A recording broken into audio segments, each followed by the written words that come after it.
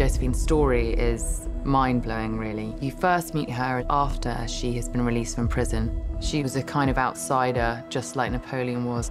She met Napoleon. What is this costume you have on? This is my uniform. And saw something in him incredibly ambitious, probably quite frightening.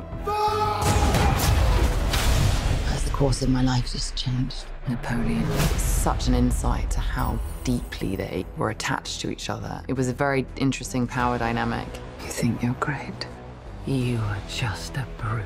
I had so much compassion for her because it was a brutal time. And he was brutal to be with. I am the most important thing in the world. Josephine had to be this incredible force of nature. I found her the most remarkable, interesting person. She was iconic, and I felt really honored to try and inhabit her. You are nothing without me. Napoleon, exclusively in movie theaters November 22nd. Rated R.